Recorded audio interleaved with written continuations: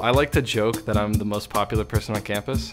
Wherever Big J goes, Big J knows everyone, everyone knows Big J, everyone loves Big J. But then I walk around campus and I'm a nobody. I've seen the Jayhawks my whole life, and I've always loved Big J and Baby J. Started thinking a little bit more about what it would be like to fill Baby J's boots. That sounds really fun. I mean, I could do that. I think I could.